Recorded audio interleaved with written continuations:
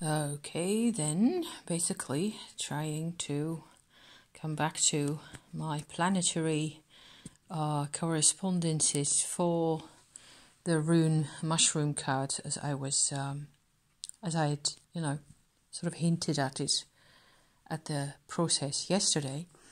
I'm still not completely sure how serious all this is for me. Even it's kind of worked out better than I expected, and this is what it looks like at this stage, where I basically reordered my little setups for each rune. As you can see, there's a rune on each little piece of paper here. I stuck all this into my supposed grimoire, or whatever you like to call that, where I put this kind of stuff once I'm kind of done with it or need to keep it somewhere. Because it turns out that when I try to really order them according to which, for example, in this case, which planet was at the top of my little heptagon, like this is what they look like this, okay. I put the four cards, the four runes at the top that have the sun at the top of the heptagon. Then there's 4 with the moon at the top. There's 3 that have Mercury, and it turns out I had to redo the U rune to fit in there, because it was originally a Mars planet at the top there, but I felt that there should have been, it should be, evenly spaced throughout, so more or less symmetrical. All this is, why I'm doing this, it is basically because these are actually the 7 visible planets as they were known to humankind throughout antiquity until today. So also in the time of the runes, these would have been maybe used, or maybe even used to navigate by, which was quite a big deal for the Vikings in those days.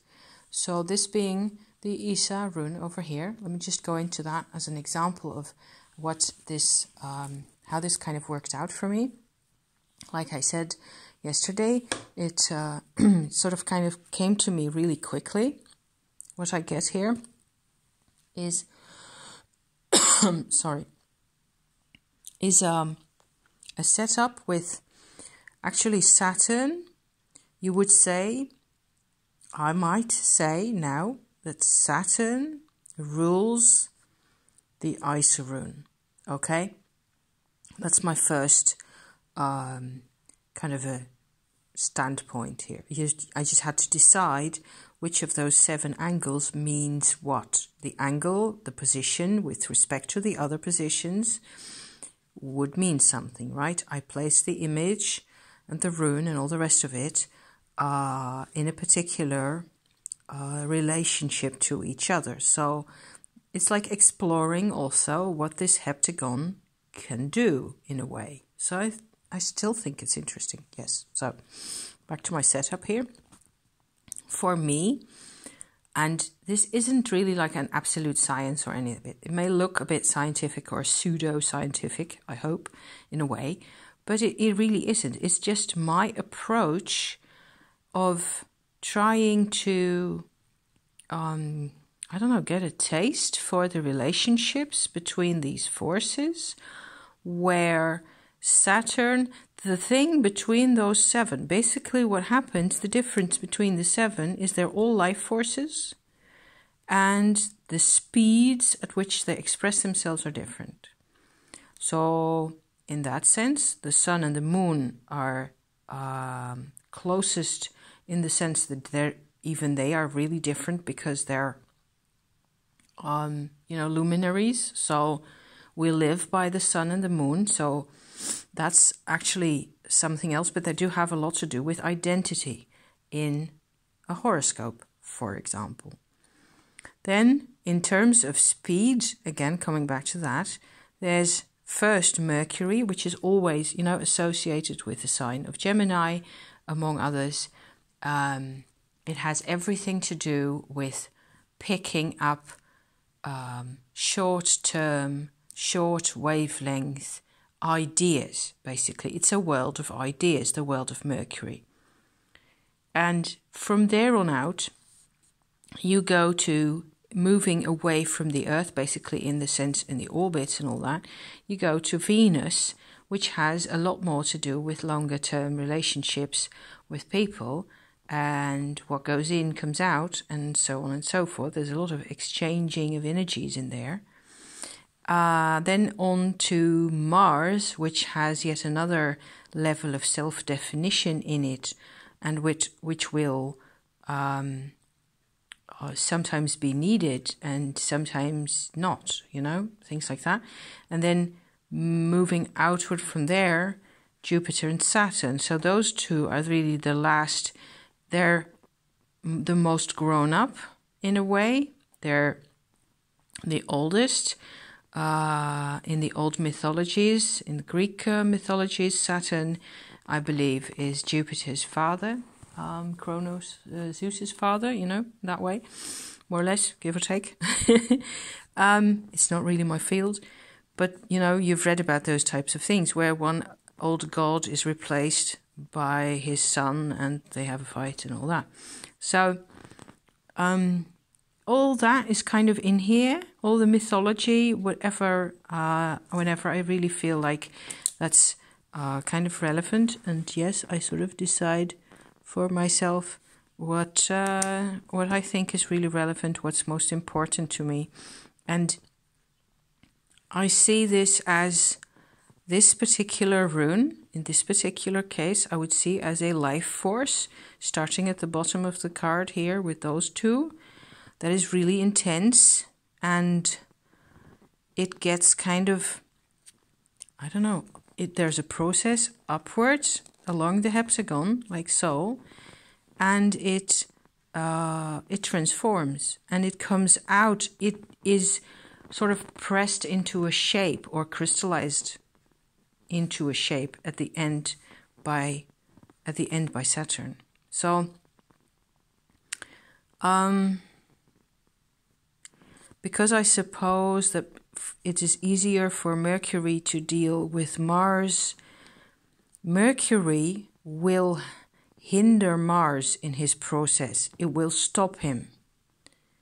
And then Jupiter kind of does the same to Mercury, because each time there's this halting movement, it's like your priorities have to change. If you move from Mercury to Jupiter, it's all of a sudden, okay, now it's about more people, all of a sudden. It isn't only about an idea anymore.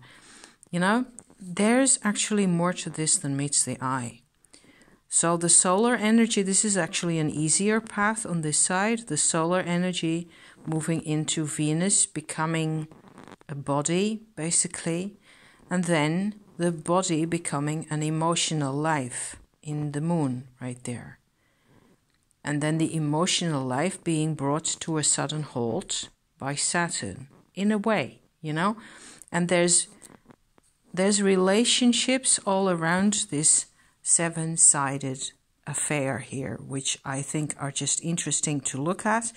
And I kind of actually am rather pleased that I managed to develop really quickly these different layers for where actually there's 3, 3, and 3 for respectively Saturn, Jupiter, and Mercury, and 4 runes each for. What does that say really in total? It means to me that the runes, the meanings of the runes, as I sort of know them by now, are evenly spaced across our experience. Whereas with tarot, we know that's the case. Everything is in tarot, right? That's why it works. And I've always myself missed the grasp of that level of understanding in the runes. I've been doing a bit more research. I've actually dug up the, let me pick this up over here. Anglo-Saxon Rune Poem again. I've got two translations of these. There's a wiki source, what's it called? Website that has the same text like so. Wiki source, free online library, that's what it says. The Anglo-Saxon. So I used to work with this stuff when I was a student back in 25 years ago. I've always, enjoyed reading this kind of stuff. I've copied out parts of the translation that was made actually in the 18th century. And so it's a bit literary. This translation that you get on the wiki source is a bit on the fancy side. And here and there you can see that there's a lot more text on this end than there is on this end, which really illustrates how concise and often the Anglo-Saxon, the Old English language, needs only 2 or 3 words to say what you will get 3.5 phrases in modern English for. See? So I'm Dutch nationality, so I can read some of this and then I go off into a tangent where I'm not supposed to because I'm assuming things mean something. However, there's also a really cool Old English translating device on the internet that I've used just now in order to get a hold of some of this, more complicated stuff here. So the other translation that I've showed you first, this one here, is actually really nice, especially to compare to the old one. And there are a couple of rather major differences.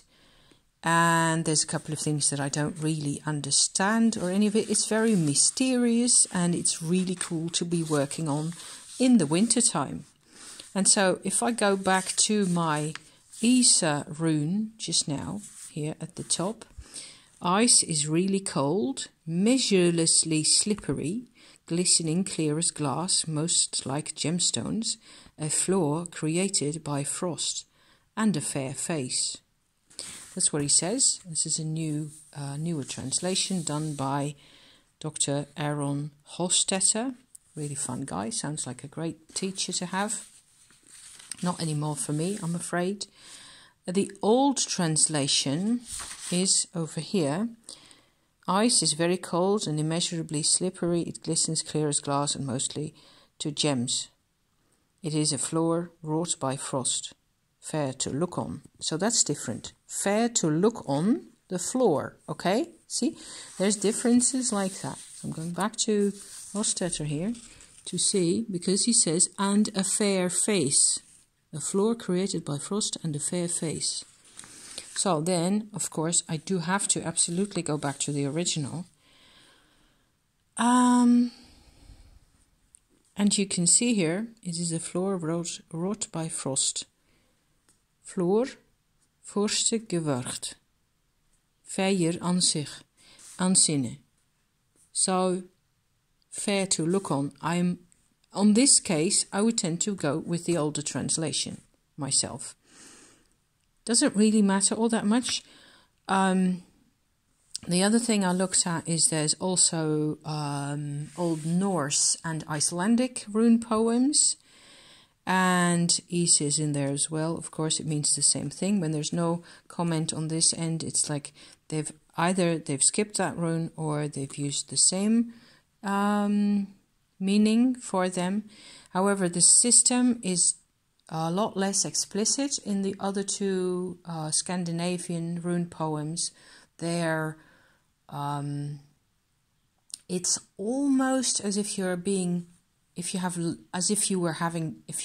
had dice with the runes on them, and each die is actually it is kind of magical in a way. It's very suggestive, and most of it doesn't really make a lot of sense. Whereas in here, the Anglo-Saxon monk who copied this out in the 13th century or whenever it was, originally, the manuscript is gone, by the way. The only manuscript that we had is gone. It's a crying shame. it looks like he tried to make a bit more sense of it. So he tried to sort of create nice poetic lines, and generally here, for example, Runyo, I thought that's another cool one. Bliss he enjoys who knows not suffering, sorrow or anxiety, and has prosperity and happiness and a good enough house. That's what it says on this end. And Saras and Sorje, sorrow and anxiety. That makes me laugh because in Yiddish it is also Sores, having sores, having trouble. That's a very old and very problematic word, apparently. Where was I? Winyo then means joy. That's rather easy. So if I go back to my planetary dispositions, whatever that means really, I find Wunyo over here in Venus's range. Okay, so the one that has Venus at the top. So Venus is predominant. The planet, if you like, or the influence, or the goddess, or whatever you like to look at this, is dominant.